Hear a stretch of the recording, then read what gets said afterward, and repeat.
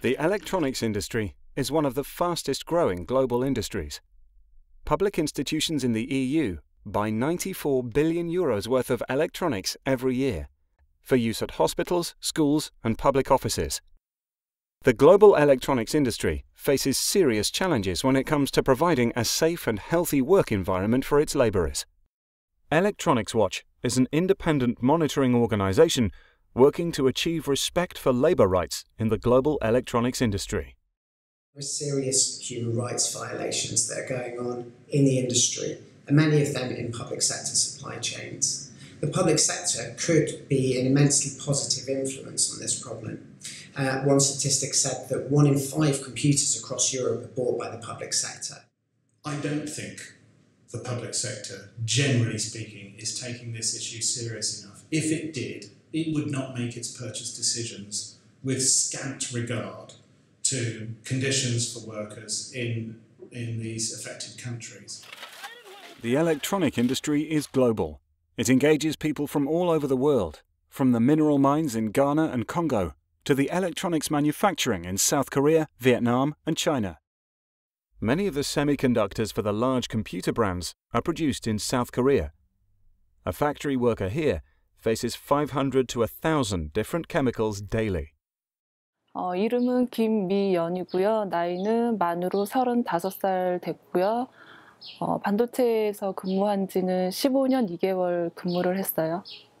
근무할 때 뭐 두통이나 생리통 그리고 뭐 불임 이런 것 때문에 힘들었다가 자연 임신이 됐는데 그것도 포상기 때 임신이 돼가지고 제가 유산 수술을 하고 그리고 그게 호르몬 이상이 생겨서 용모성 종양까지 이게 발달이 돼서 제가 항암 치료까지 다 받았었거든요.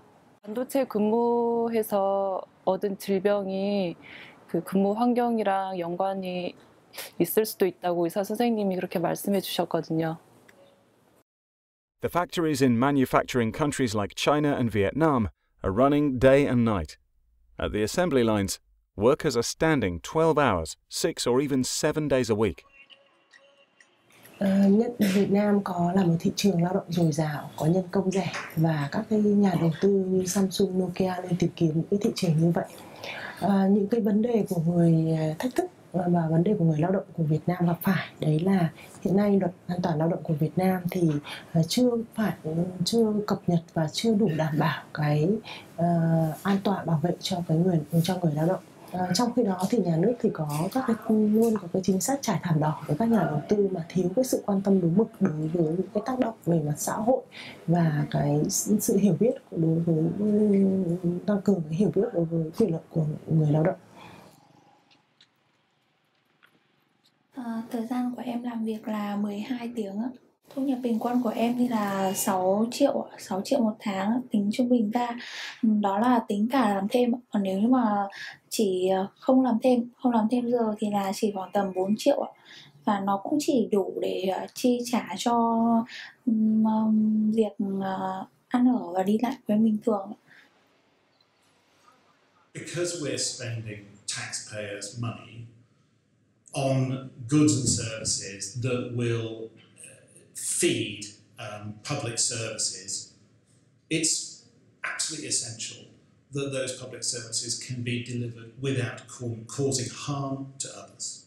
The challenge is on us to make sure that we keep up the pressure and ensure that workers' conditions right across the world are always in the watchful gaze of buyers like us. Today, public sector organisations who want to improve conditions within their supply chains haven't had an effective mechanism by which to do so. Electronics Watch is providing that mechanism.